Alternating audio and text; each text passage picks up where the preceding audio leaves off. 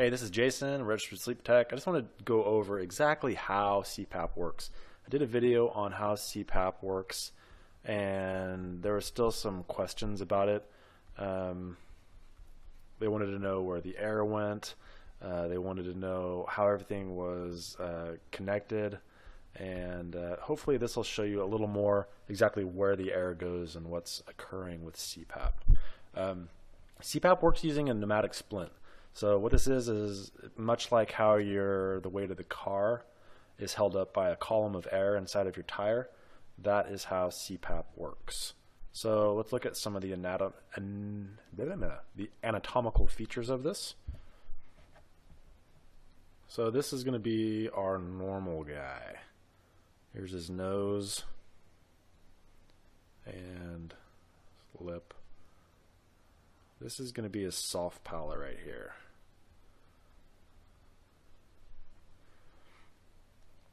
Then we're going to have his jaw and throat, and then this jaw.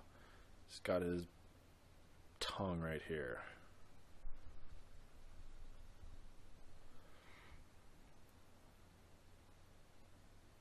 And then let's see. So this is going to be his. If that's a soft palate, then this is the nasal cavity, and that goes into the throat. So we have air that can come in here. So this is all called negative pressure. This is all air space here. That's normal. If they're sleeping and all this stuff is open, that is perfect. So, what is abnormal? Well, I think you need to go to Walmart to see that. So we have a nose again, and we have our soft palate.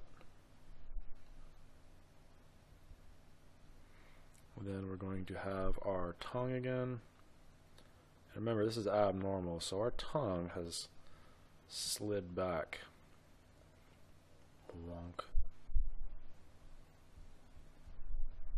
So this part right here, by the way, would be like the uvula, soft palate, all that tissue that would sag during an apnea. Then we have our jaw and our neck. Then we have our nasal cavity. And the airway, oh my god, it's been collapsed on. What the hell? So all this open space here, it's being blocked right here, and it's being blocked right here. So we're getting no air in. That is a blocked airway. Boo. So what does Cpap do exactly? Well, it takes this guy here and it turns him into a happy camper. So again, we have our nose. Maybe that looks more like my nose, long and friggin' disgusting. And then we have, oops, this is our nasal cavity again. Should probably draw it in the order I've been doing it, huh? So we have our soft palate.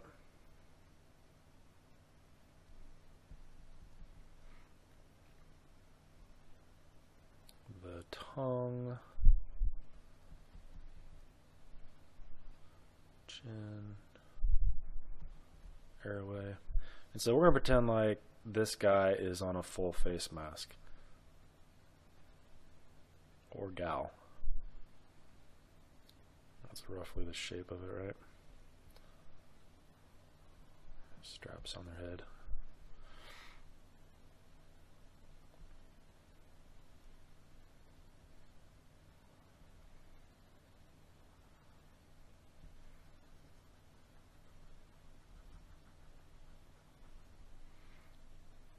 So all that is positive pressure going up through there. This is like the car tire in our example. Because both systems are closed, we have both entrance and exit points right here and here, boom and boom, only positive pressure is getting in. So this is effectively being inflated. So one interesting thing, well, basically that's how it works. Once you get to the appropriate pressure, if it's not enough pressure, it'll still look like this here in the blocked airway. It'll be, just a little bit of an opening. But once you get it to the right pressure, it's going to look like this normal again. And it's going to look good. All right, don't forget to join my forum, freecpapadvice.com, or the forum is freecpapadvice.com/forum. Hopefully this answered any questions you've had about the pneumatic splint and Cpap, which works for BiPAP as well. Any of the positive airway pressure modalities, this is what is going on. You can see how mouth leaking or mask leaking can be detrimental to this.